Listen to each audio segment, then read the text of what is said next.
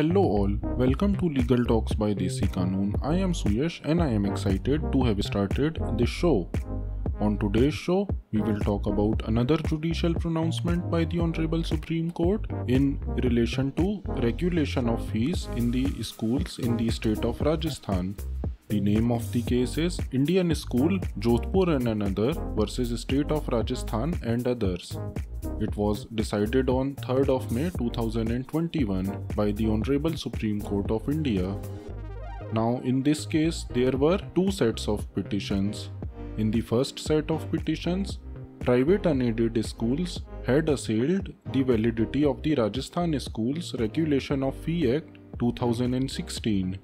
And in the second set of petitions, orders directing deferment of collection of school fees, including reduction of fees limited to 70% of tuition fees by CBSE schools and 60% from Rajasthan board schools in view of reduction of syllabus by the respective boards due to the Covid-19 pandemic. Basically, in the second set of petitions, it was directed by the state government to reduce fees limited to 70% of tuition fees by CBSE schools and 60% from Rajasthan board schools. Now, in the present show, we will divide this into two parts. First, we will deal with the first set of petitions that had challenged the Rajasthan Schools Regulation of Fee Act 2016. The basic grounds of challenge by the petitioner were as follows. Firstly, the petitioners stated that arbitrarily restricting the autonomy of the school to determine fee is violative of Article 19(1)(g) of the Constitution of India. Article 19(1)(g) talks about freedom in respect of trade, profession, business, etc. Secondly, it was contended by the petitioners that the constitution of School Level Fee Committee under the Act of 2016, wherein the school management has only one representative against 5 parents, 3 teachers and 1 principal, restricts autonomy of the school management to regulate fees. It was also contended that the parents who could be the part of the school level fee committee could also be of those kids or those wards who are availing free education under the Right of Children to Free and Compulsory Education Act 2009, and such parents have no stakes at all in relation to the school fees since their kids are studying under the RTE Act. Thirdly, it was contended that the Division Fee Regulatory Committee and the Revision Committee constituted under the Act of 2016 have powers to issue summons, search, seizure and penalties, thereby considering school fees to be res extra commercium, that is, a thing that is considered outside the purview of commerce, and this endlessly embroils the schools in the process of appeal, revision and judicial proceedings, putting their financial future in jeopardy. Fourthly, it was contended by the petitioners that the process of determining fees is a dynamic exercise and the factors enumerated under the Act of 2016 are vague, subjective and irrelevant. It was contended that in the case of TMA Pai Foundation and others versus State of Karnataka and others 2002 8 SCC 481, it was observed that it is in the interests of the general public that the autonomy and non-regulation of the school administration will ensure that more good quality schools will get established. And lastly, it was also urged that the field of regulation of fees of schools is already occupied by the Right to Education Act and the state legislature cannot enact a law on the same subject. Now, what were the grounds that were taken by the state in relation to the Act of 2016? The respondent or the state cited various cases such as Modern Dental College and Research Center and others versus State of Madhya Pradesh and others 2016 7 SCC 353. In this case, identical provisions enacted by various states in relation to fixation of fee by external committees were upheld. It was also contended by the state that Article 19(1)(g) of the Constitution of India is not an absolute right and the state has the power to regulate such rights. Now, what were the observations by the court in relation to the Act of 2016 and the first set of petitions? According to the court, it is not open to argue that the government cannot provide for external regulatory mechanism for determination of school fees. And the real question is whether the Act of 2016 stands the test of reasonableness and rationality and balances the rights of the schools under 19(1)(g) or not. The court also considered the ground that the Right to Education Act already occupies the field and observed that purpose of the Right to Education Act is completely different since it talks about free and compulsory education to the children of the age of 6 to 14 years and otherwise has no connection with the fee structure that is adopted by the schools. Also in this judgment, the court considered the Act of 2016 in great depth and discussed pretty much all the provisions of this Act and upheld the validity of the Act of 2016. However, while upholding the validity of the Act of 2016, it read down the following provisions. Firstly, it read down Section 4 that talks about lottery system. According to the court, even the parents of the wards admitted under the Right to Education Act could become a part of the school level fee committee. The court held that the parents who are part of the school level fee committee must be willing, well informed, and capable of having a meaningful discourse on the proposal of fee structure. And if those parents are part of the school level fee committee whose kids are not eligible to pay any fees, then it is unlikely that they would have a meaningful discourse on the proposal of fee structure. Such eligibility criteria ought to be specified in the Act. Secondly, the Honorable Supreme Court also read down Section 7 of the Act of 2016 to the extent that the constitution of the Division Fee Regulatory Committee under the Act of 2016 must ensure that only those parents whose wards are actually studying in the school at that point of time are a part of it, and such parents should not be the members of the school level fee committee as well of any school. Further, it was directed that such parents should have basic knowledge about the functioning of the schools and that their ward should not have secured admission under the Right to Education Act. Lastly, the court also read down Section 10 of the Act of 2016 that deals with the Revision Committee, wherein the decisions of the Division Fee Regulatory Committee could be assailed or challenged. It read down the provision to the extent that in the Revision Committee, the stipulations contained in relation to the Division Fee Regulatory Committee are to be followed. That is, only those parents whose wards are actually studying in the school at that point of time should be a part of that committee, and such parents should not be members of other committees. Thus, in this manner, the court upheld the validity of the Act of 2016 and stated that there could be no doubt that the state does have the power to provide for external regulatory mechanism for determination of school fees. And Section 4, Section 7 and Section 10 were read down based on the test of reasonableness and rationality.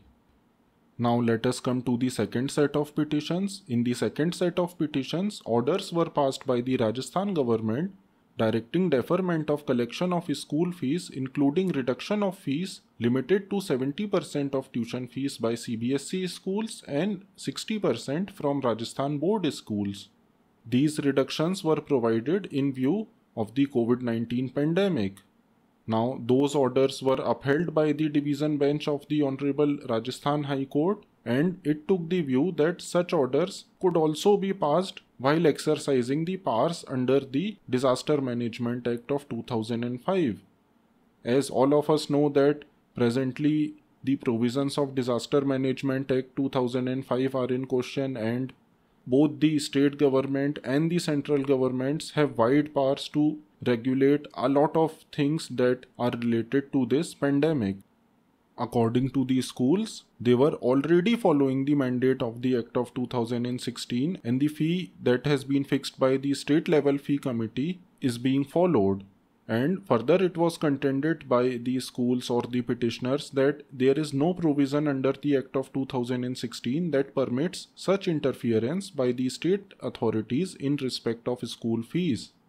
Further, it was urged by the petitioners that the Disaster Management Act has no applicability in the facts of the present case, as it has nothing to do with the regulation of fees and it is only concerned with the pandemic. Now, according to the Honorable Supreme Court, the Disaster Management Act 2005 provides for preparation of a plan for disaster management by the concerned authorities and, I quote, "It is the direct effect of disaster that is required to be mitigated and not indirect hardship caused to individuals, much less in respect of contractual matters." And it was further stated by the court that in the scheme of the Act of 2005, there is nothing to indicate that the authorities can interfere with contractual matters or indirect hardships, such as inability of parents to pay school fees due to pandemic situation. And the Director of Secondary Education of State of Rajasthan in no way is concerned with the preparation of a disaster plan or its enforcement and implementation under the Act of 2005. Thus, the argument of the state that the Disaster Management Act could also be invoked and it is under the Disaster Management Act that such regulation of fee has been provided was categorically denied by the Honorable Supreme Court. Further, the state of Rajasthan also tried to invoke the Rajasthan Epidemic Disease Act 2020 to justify its orders in relating to reduction of fees. Section 4 of the Rajasthan Epidemic Disease Act talks about permitting the government to regulate the functioning of offices, governmental, private and educational. But according to the Honorable Supreme Court, the same gives no authority to the state government to decide about the fee structure of unaided private schools. While considering the second set of petitions, the Honorable Supreme Court also observed that the state government cannot issue directions in respect of commercial or economic aspects of legitimate subsisting contracts, that is, the contracts between the students and the schools. And such contracts are between two parties with which the state has no direct causal connection. It was further observed that in the guise of management of pandemic situation, or to provide mitigation to one of the two parties at the cost of the other. This is akin to rob Peter to pay Paul. Thus, according to the Supreme Court, in the name of managing the pandemic, one person cannot be robbed to pay the other. More strong remarks were made by the Honorable Supreme Court in this case, and it was stated that in the guise of curbing profiteering and commercialization, the state cannot transcend the line of regulation and impinge upon the autonomy of the school to fix and collect just and permissible school fees from its students. And it is certainly not an essential commodity governed by the legislation such as the Essential Commodities Act 1955, empowering the state to fix tariff or price thereof. Thus, according to the Honorable Supreme Court, regulation of school fees is not a commodity that could be governed by legislations such as the Essential Commodities Act, and where the school fees is just and permissible, the autonomy of the school is paramount and the state has no right to interfere in such affairs. Another interesting argument that was taken by the government or the respondents was that it was regulating the fees while exercising the powers under Article 162 of the Constitution of India. Article 162 provides that the executive or the government has the powers to make laws on all matters to which the legislature of the state has power to make laws. On this argument, it was the considered view of the Honorable Supreme Court that plethora of cases decided earlier have held that determination of school fee structure is the exclusive prerogative of the school management running a private unaided school, and hence in such cases it is not open to the legislature to make a law touching upon that aspect. In words of the court, ex consequentiae, the state government also cannot exercise powers under Article 162 of the Constitution in that regard. Thus, where the legislature does not have a power to regulate the fee structure, there the state government also does not have any power. The Honorable Supreme Court further stressed on the fact that the Disaster Management Act is not a panacea for all difficulties, much less not concerning disaster management as such, while holding that the government has no power to reduce fees of the schools. The Honorable Court also observed that this does not mean that the schools have a carte blanche to be oblivious to the conditions of the pandemic, and the school managements should, I quote, reschedule payment of school fee in such a way that not even a single student is left out or denied opportunity of pursuing his or her education so as to effectuate the adage live and let live. Here the Supreme Court is trying to balance the rights of the schools vis-a-vis the rights of the students. Further, the Honorable Court also observed that the schools can collect fees only in respect of activities and facilities which they are providing, and demanding fees in respect of overheads that are not being incurred by them would be nothing short of indulging in profiteering and commercialization. Further, according to the court, since the schools were not allowed to be open for a substantial period of time due to the pandemic, they must have saved some overheads and recurring costs on various items such as fuel, maintenance, water, stationery, etc. However, due to lack of empirical data in this regard, the court observed that despite lack of mathematical exactitude, it would assume that the schools must have saved around 15% of the annual school fees fixed by them for the relevant period. In light of the above stated reasoning, it was held by the Honorable Court that the schools shall provide a minimum of 15% deduction on the annual school fees to the students, and the amount so payable shall be paid in 6 equal monthly installments before the 5th of August 2021. It was further held by the court that no student shall be debarred or withheld from attending either online or physical classes on account of non-payment of fees, and any request to remit fees by the student or parents should be considered sympathetically by the schools. Lastly, the court held that this arrangement that has been mentioned here will not affect the collection of fees for the academic year 2021-2022. So what are my concluding remarks, or what is my opinion about this judgment? To be honest, I have mixed feelings about this judgment. On the one hand, the Honorable Court has artistically brought down every nonsensical argument of the government or the state to hold that the regulation of fee is a private affair in case of private unaided schools. But on the other hand, the court went ahead with providing deduction in respect of fees that is to be collected by the schools. Thus, the court brought down all the absurd arguments of the government, such as the invocation of Disaster Management Act or the Rajasthan Epidemic Diseases Act to regulate the fee structure. But on the other hand, it also provided deduction to the students in respect of fees. I feel that the court was quite lenient, as it also held that the students cannot be debarred by the schools if their parents fail to deposit fees in respect of the academic year 2020-21. So I think the overall winners in this entire battle of regulation of fees are the students, and quite rightly so. They are the ones who would suffer the most if the education were not imparted to them. But in the garb of imparting education to the students, I respectfully submit that the Honorable Court has left the parents without any consequences. I think it would be better if some form of mandatory direction with respect to the parents is also given, or could have been given, to make sure that the parents who are in a position to pay must pay the fees, and any failure to do so would entail liabilities not for their kid but directly on them.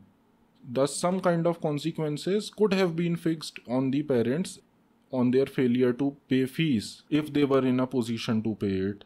I feel that a small window of opportunity has been given to the unscrupulous or devious parents who, despite having the paying capacity, may end up taking undue advantage of this situation and the leniency shown to them by the Honorable Supreme Court. Be that as it may, honorable courts can do only so much in such uncertain times. According to me, the best part of the judgment is that the Honorable Supreme Court considered each and every argument advanced by all the sides in detail, in proper spirit and perspective, and did not allow high-handedness or carelessness to prevail. I can just hope that our respective governments also start taking the matters at hand in a serious and a responsible manner, as is expected from every legitimate government. It is too bad that for every little thing people have to knock the doors of the court, and painstaking efforts have to be made by the courts to balance the rights of the people vis-a-vis the powers of the government, whereas such situations ought not to arise ever if the governments adopt a rational and a sympathetic approach to the legitimate plights of the citizens of this country. So I hope you enjoyed listening to this show. I hope I was able to explain this case properly. Please do not forget to like and subscribe us. See you next time. Till then, stay safe and stay tuned.